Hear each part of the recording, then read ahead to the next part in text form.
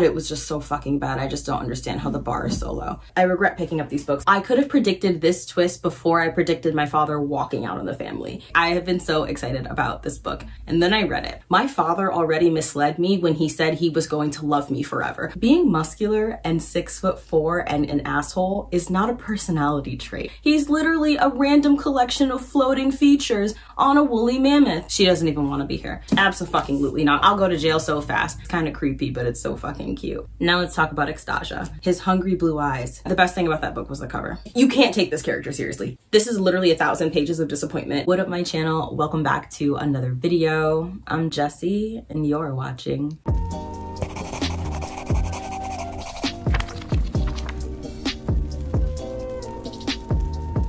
What's up, cuties? It has been a minute since I filmed one of these videos, and this video is going to be the latest installment in my Books That Wasted My Time series. If you have not yet seen this series, I will leave the playlist of the previous videos that I have filmed for it linked down below. It is essentially a series where I sit down and talk about the books that wasted my time. I love to gush about books, but every now and again, you just need to have a complaint fest. And that is exactly what this video is. And I'm really excited to get to complain about them so that I can move on and never think about these books ever, ever, ever again. Before we get into the nitty and the gritty, before we get into the steam and the tea, the scalding that I'm about to depart onto these books, I need to give a big shout out to the sponsor of today's video, which is none other than Ana Luisa. Ana Luisa is a jewelry company that offers luxury brand items without those luxury brand prices. They offset 100% of their carbon emissions, so you are allowed to treat yourself, treat a loved one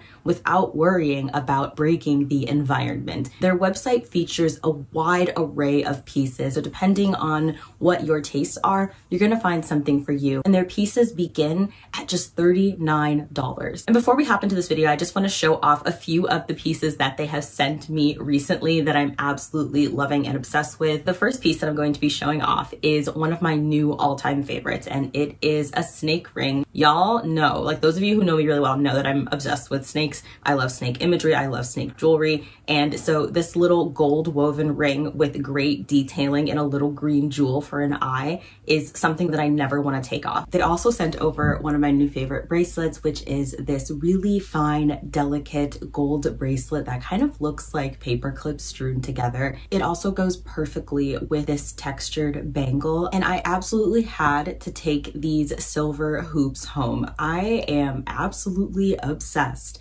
with these little mini hoops with the double detailing. I'm a really big fan of short earrings. I love studs and I love tiny hoops, and the construction of these is absolutely amazing. Thanks again to Ana Luisa for sponsoring another one of my chaotic videos, and without further ado, let's shred some books. We are going to be talking about 4 books. It's been a minute since I did a waste my time video that had a bunch of books in it. Lately, they've been kind of dedicated videos, and so I'm excited to get started by talking about The Spanish Love Deception by Elena Armas. This book, so I started this series on my channel where I read my 1-star predictions, and that series kicked off with The Spanish Love Deception. And if you want to see just like from start to finish my horrific experience reading this frickin' book, trying not to pull my eyes out, that video is going to be linked down below in the description. And the summary of it though, so I'm going to give you the abridged version here. I just don't understand why we keep hyping up. Actually, no, we're not going to say we, because I'm not a part of this shit. Why do y'all keep hyping up the most basic, mediocre romances that y'all can find? It is confounding. It blows my freaking mind. I know that I have the brain of a dead dinosaur, but still, it's being blown regardless. I simply could not stand this book. I hated it. It has over 1 million reviews on Goodreads. What? It just make sense. The first thing that I want to know is, why are y'all so thirsty for Jurassic Park? Why are y'all so wet for Jurassic Park? Make it make sense. We get it. Okay. Let's back up. For those of you who are blessedly not in the know about The Spanish Love Deception, I'm going to give you the briefest synopsis possible so that we can just get into the complaint-a-thon. Okay, so The Spanish Love Deception is about 2 babies. Picture Tommy Pickles and Angelica from the Rugrats if they had a romance. That's what The Spanish Love Deception is. It's basically an office romance where there's a hate to love situation, and homegirl needs a date to her wedding, her sister's wedding in Spain. and the man that she absolutely cannot stand offers to be her date to the wedding, and so they fly to Spain together. And then they fall in love, much to the detriment of my reading experience. That is basically what the Spanish love deception is about. This man is just being depicted as just the pinnacle of men. I was curious to find out why. And I think that that's where I went wrong. It's where I so often go wrong with these waste my time books, is that I have hope and I have curiosity. I think I just need to stop being curious about these books that y'all are out here hyping, because it'll save me a whole lot of time and brain cells. I really have to squirrel away the brain cells that I have. Here's what I don't get about the Spanish love deception and about romance books that have this trope of this really tiny girl and this man who's just absolutely massive.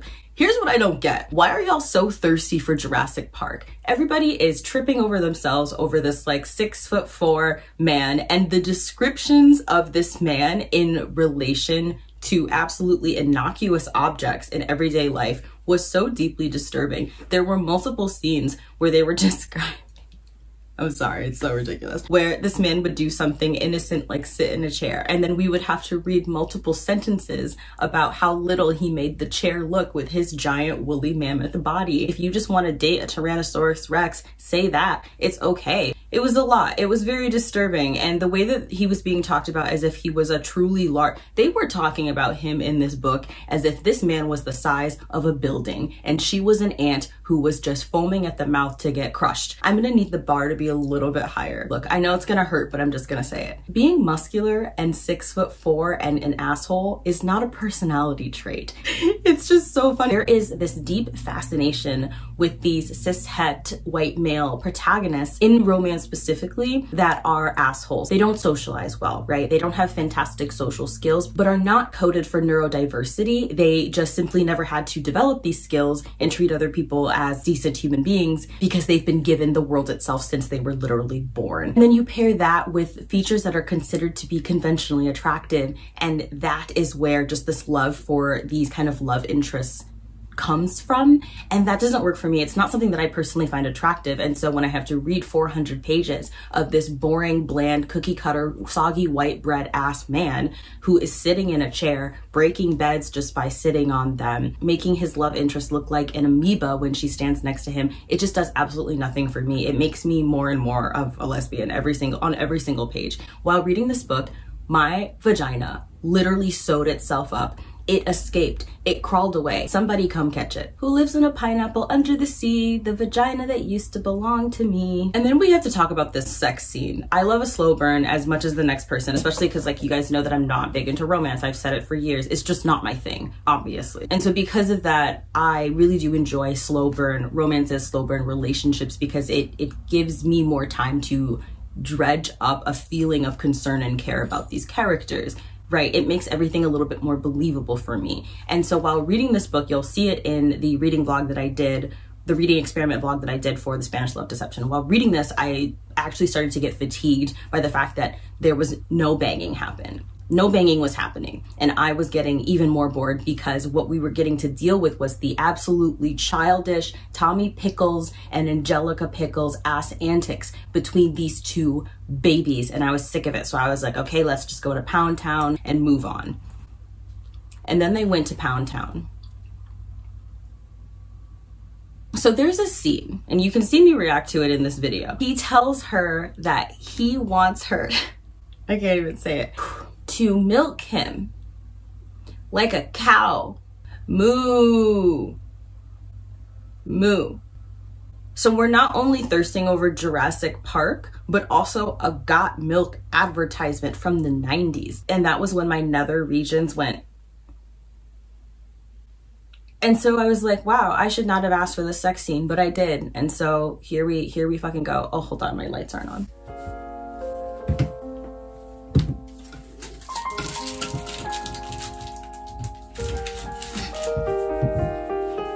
You're going to see a lot of continuity issues with this video because construction is starting and stopping right outside my window, and I really need to get this video filmed. So I'm trying to like pause the video when the construction starts up, because I've been trying to film this video for like 2 weeks, y'all. They're just doing their thing, doing their jobs, you know, but it always conflicts with when I'm trying to film. So I'm like, I'm trying to not annoy y'all with the construction sounds in the background. So this is me trying to do a solid, okay? This is me attempting to have quality production value on this channel. And I don't know why, because y'all are here for trash. Y'all are here for a trashy time, not a quality time. I just don't see the appeal. I really do not see the appeal of Aaron Blackford. Why the hell did we need to be reminded on every single page that his name was Aaron Blackford? I have never in my entire life while reading a book been forced to hear a character's first and last name so many freaking times. It was like every single page, she would be like, and there he was,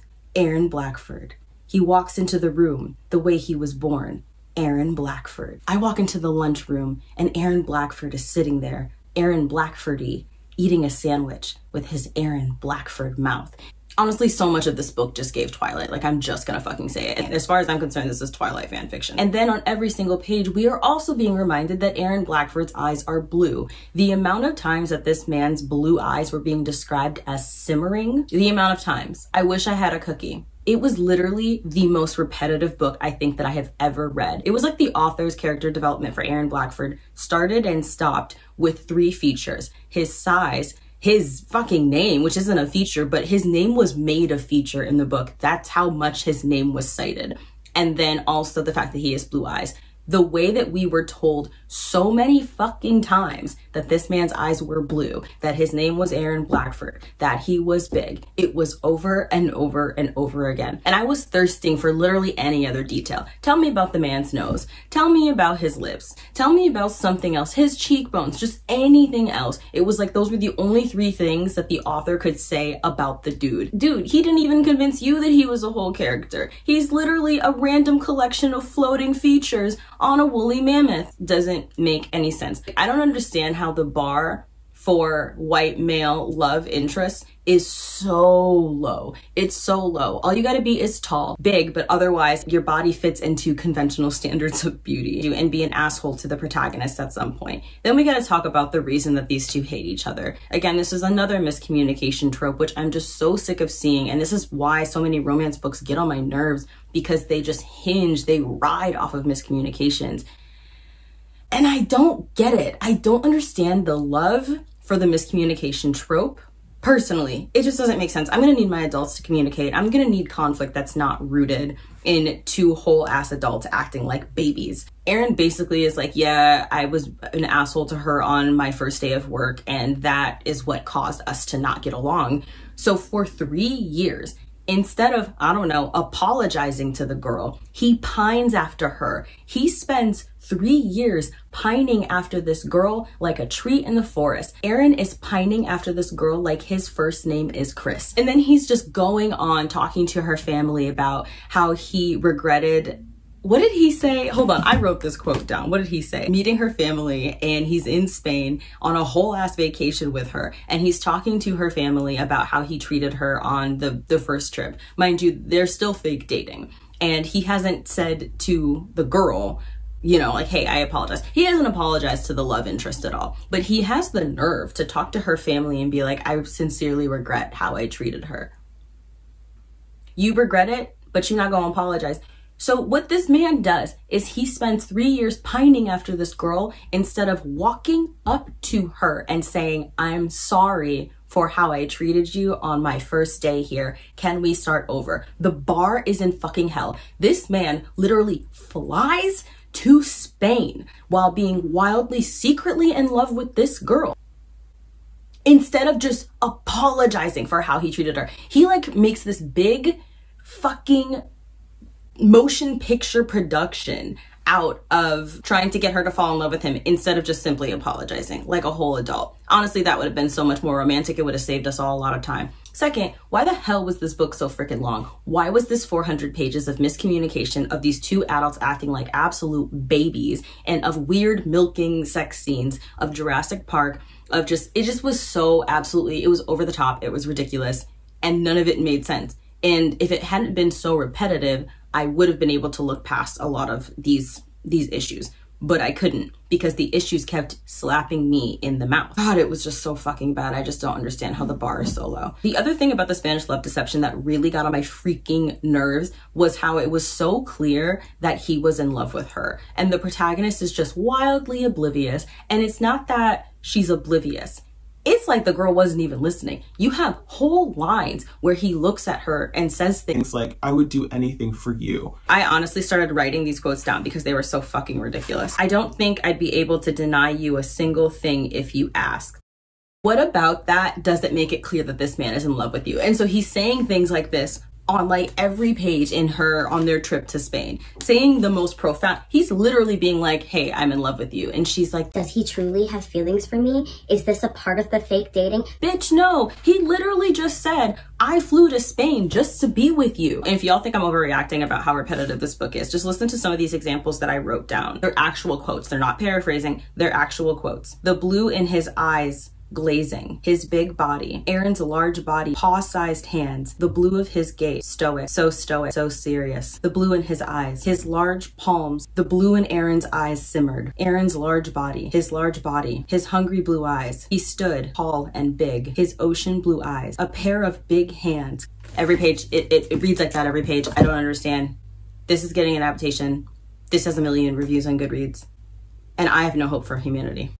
All right, so the next book that we have here is Very Bad Apples, Very Bad People by Kit Frick. This is a YA dark academia thriller that is set at a boarding school. And we are following a girl who is Calliope, and she is one of 3 sisters. And when they were kids, their mother put them in a van and pulled them out of school, put them in a van, and then promptly drove the van into the water. And she died, and Calliope was able to save her 2 sisters, but she's very, very haunted by this occurrence. And she's, you know, the sisters are always whispered about in the town, and so they're very eager to get out of this town. And she kind of escapes their small town and goes to this elite boarding school that is called Tipton. When Zoe begins attending Tipton Academy, so happy that nobody knows her, nobody knows her past, nobody knows the things that she has suffered and endured, she's able to create an identity all her own. And when she begins attending Tipton Academy, she gets tapped by this secret society called the Ghosts. They have been around Tipton for years, and they essentially are a secret society that serves the function of social justice on campus. Throughout the years, these ghosts have been responsible for ensuring lots of changes on campus, such as better wages for cafeteria staff, for making sure that students of color have equal admission opportunities. And so she gets tapped by these ghosts and is really excited to be working with a secret society that actually cares about change and making good things happen. But then as she joins the secret society, she finds out that construction started up again, so we're gonna break. I'm so fucking annoyed. I just want to film this video. 1 hour later. And that premise is kind of cool, right? Because it talks about how within social justice movements and within social wellness movements, there needs to be checks and balances to make sure that we're doing things ethically and responsibly. And that just because we have a common goal doesn't mean that we're all going to agree on how to go about it the same way. And it's also meaning that not everyone's way of getting to that goal is necessarily healthy. And that's why it's so important to have different perspectives, for us to be taking care of each other and balancing each other and questioning each other's actions, that kind of thing. But these people just took shit way too far. The reason that this book wasted so much of my freaking time, the little precious time that I have left on this planet, is because it didn't make any freaking sense. We were promised dark academia. We were promised some nuanced discussions about social wellness and social wellness movements through kind of this metaphor, through this secret society that's called Haunt and Rail. And I really liked that instead of the secret society being exclusive, it was about inclusivity, right? It was about how to make the world and how to make campus a safer place. And you find out that this society has existed almost as long as Tipton Academy itself, and that so many important influential people have been a part of this society, and it's a really big deal. It is not only legendary, but they have so many methods for courting the people who join this society and for making making sure that it is equal, that it's not just one person having power to make all of these decisions.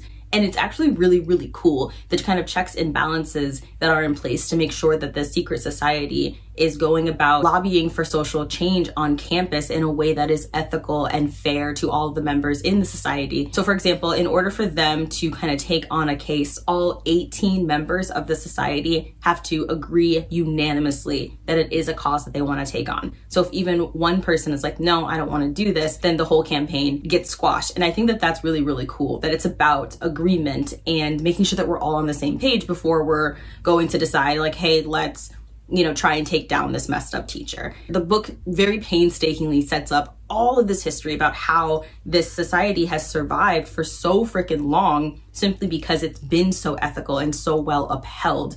Why is that? Okay, I'm sorry. It was Akasha's hair was on my body.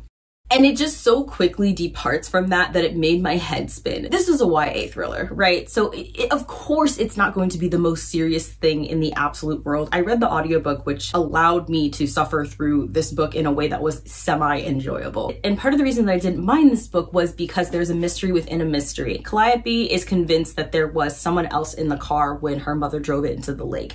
And she's convinced that all of this is actually attached to the haunt and rail society that she is now a part of, which is cool. That's pretty epic if you ask me. Unfortunately, that's where the epicness starts and stops with this book.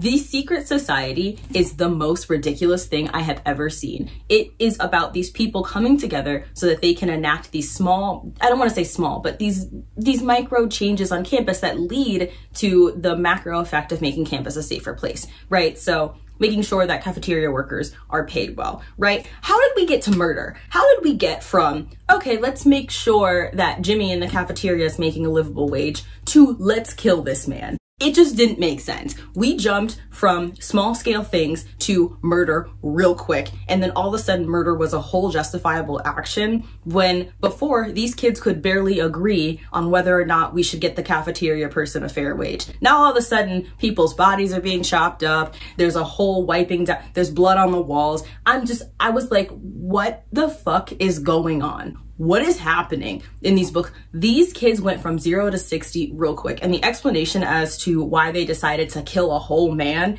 did not go well. And I did not buy the motivations for how these kids ended up committing this extreme crime. And our protagonist ends up getting sucked into this crime. I'm not going to say how. That's as much about the plot as I'm going to say. The protagonist ends up getting sucked into this crime and essentially kind of blackmailed into remaining a part of it. And she had, at so many points in time, she had so many options. And what she continued to do was to I'm donating my one remaining brain cell to this character. She consistently made the worst freaking choices out of any character that I have seen in quite a long time. This is why I cannot be in a thriller book, because you can't blackmail me. You just can't. You just can't. I'll go to jail so fast because I'm not going to get blackmailed by Karen. I'll tell you that right now. I would much rather go to jail. It felt like the book started off really strong and then kind of crumbled and went nowhere. The book had so much going for it. I thought the secret society was super cool. I thought they were really interesting characters, although it does this thing where it specifies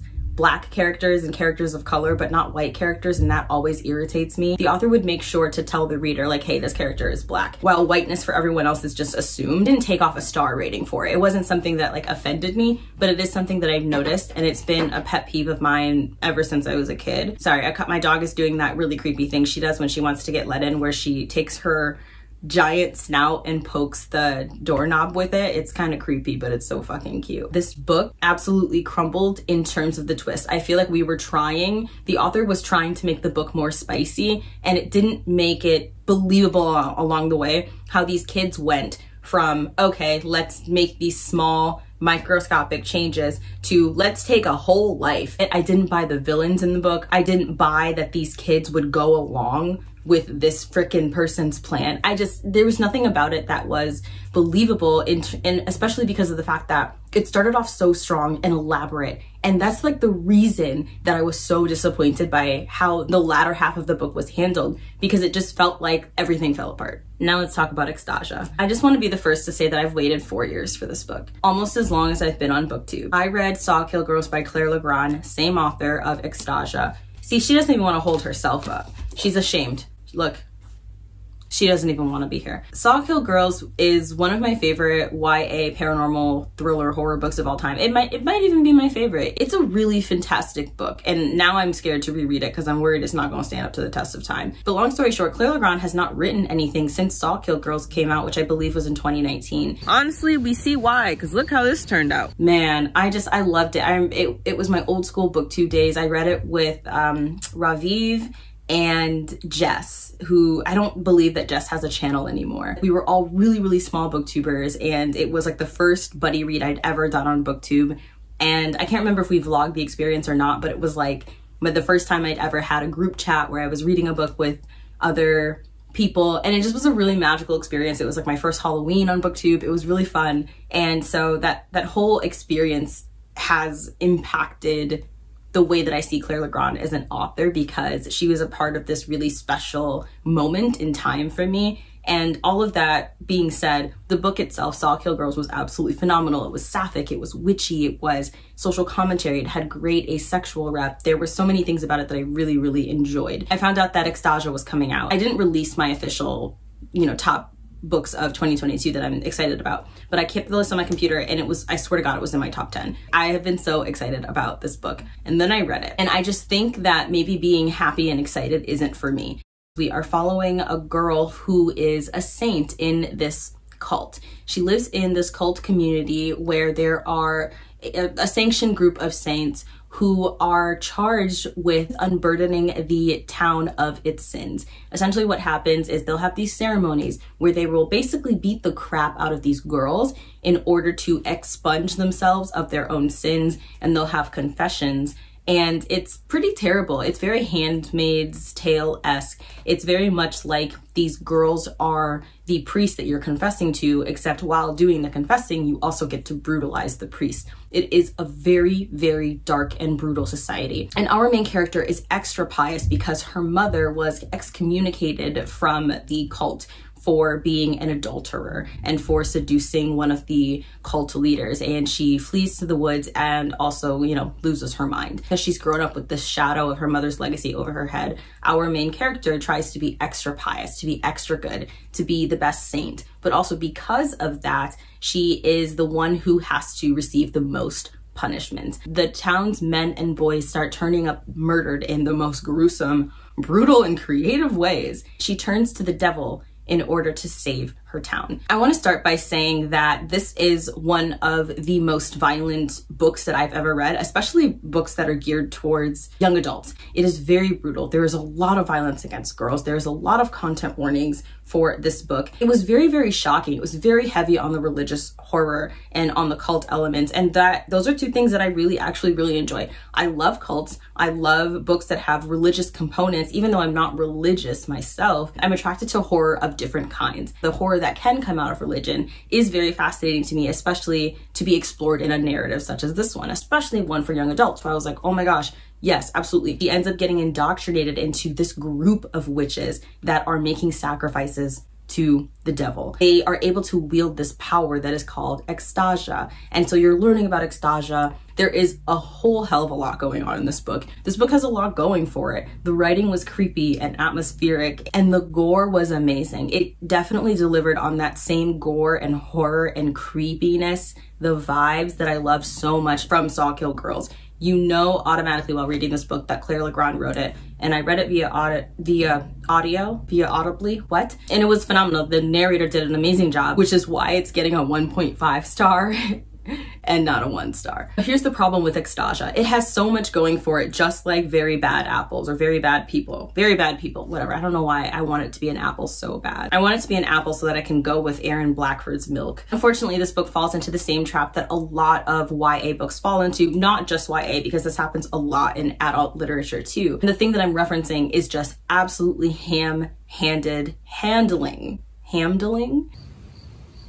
of the themes in this book. It was so over the top trying to tell you that sexism in religion exists. And it was like, we get what you're trying to say. You don't need to continue to beat us over the head with this concept. And the way that the author did that was through showing repeated violence against these girls and their bodies. And it became very excessive. It was like, okay, we get what's going on. We get it. We get the point that you're trying to make. Kids are smart. Kids are smart enough to understand these themes without needing an author to spell it out so many times with so many repeated scenes of violence against girls.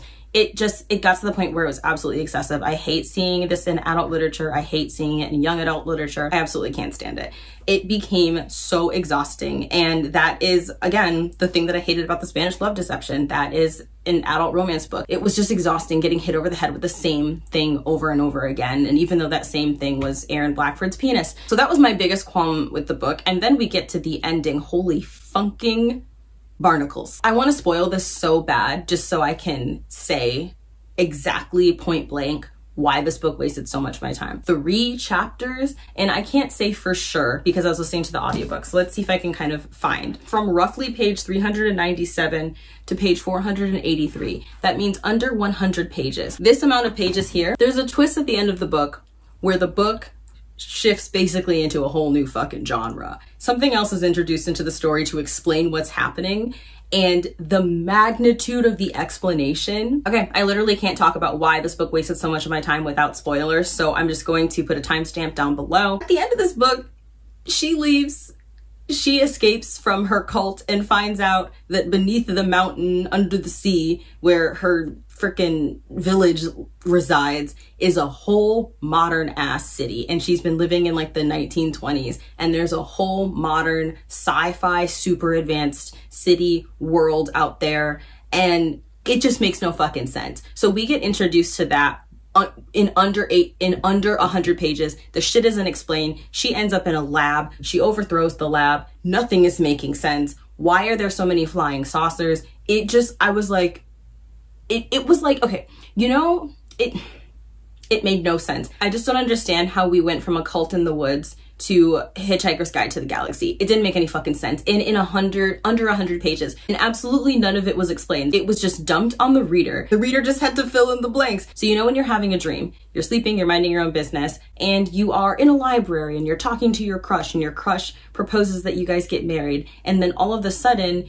you are swimming in a sea of spiders. That was exactly the kind of shift. It was so jarring, and there was no explanation of how we got there. There was no explanation of where we went to from there. It just didn't make any fucking sense. And this would have been fine if the pacing of the book had been adjusted to actually build up this twist and let it unfold. We had such a massive freaking change in shift, tone, and genre for the story, and it was all trying to be squeezed into under 100 freaking pages. Then why did we have to spend 300 pages watching this poor girl get beat up by men in the woods? It didn't make any sense. It literally, we should have had at least 200 pages if that was going to be the twist. We should have had 200 solid pages devoted to what was happening and spent way less time watching these girls get beat up by grown-ass men. Abso-fucking-lutely not. I am so disappointed in Claire Legrand. I'm so disappointed in the story. The best thing about that book was the cover. And finally, we have Brother by Anya Alborn. This is an extreme nail in my coffin. It is a big stake through the heart that I barely have, because this was one of my most highly anticipated horror books like of all time. Yeah, it's been out for a while, but I mean that I have been dying to read this book ever since I first learned about it. It is the book that put Anya Alborn on the map. She is like the #1 best-selling horror author on Amazon. And Brother is the book that made her famous. It's a book about this family of cannibals, and you have the youngest son, whose name is Michael. He decides that, you know, he doesn't want a cannibal. He doesn't want to be like the rest of his family, and he starts falling in love with a girl.